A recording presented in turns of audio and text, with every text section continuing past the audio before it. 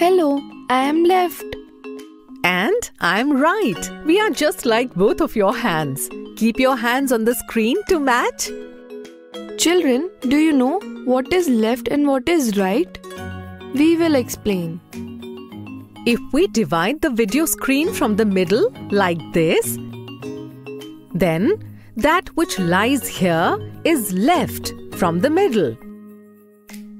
And that which lies here is right from the middle. Let's do an activity. We met a lot of different animals in chapter 1. Come on, let's look at them again. Now identify which of these animals lie to the left. To the left are ant, rat, monkey and tortoise. And to the right are chick, rabbit, snake and elephant. Now let's enter this class. Identify what lies to the left of the girl and what lies to her right. On the left are the blackboard and the teacher.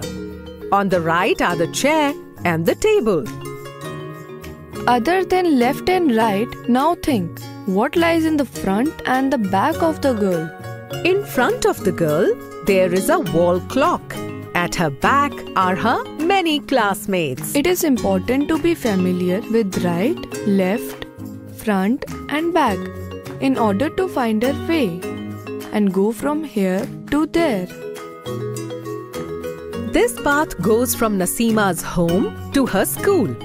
Let's see how she reaches her school every day.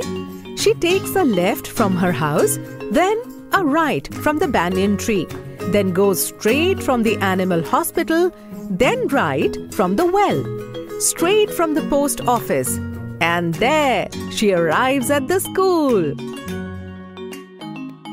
Now let's see how does Raju reaches his school. He is driven to the school by his father in a car.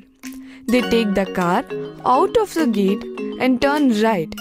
The car moves straight, then they take a left from the fire station, then another left from the public swimming pool, then straight from the hospital, and finally they turn right from the police station. A little distance ahead from the police stations lies Raju's school.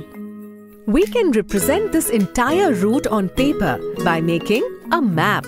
Instead of drawing whole pictures, we can use symbols to represent different places on the map.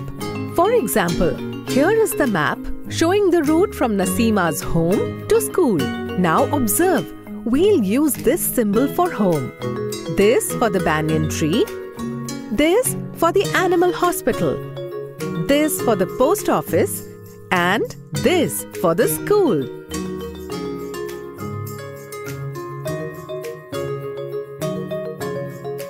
Children, you too should draw a map from your home to school. And while doing so, remember right, left, front and back. Practice guessing in a second. What lies to your left, to your right, in front of you and at your back. Also remember how we drew a map and practice making maps of different places using different signs. So did you enjoy learning with us? It is time for us to go now.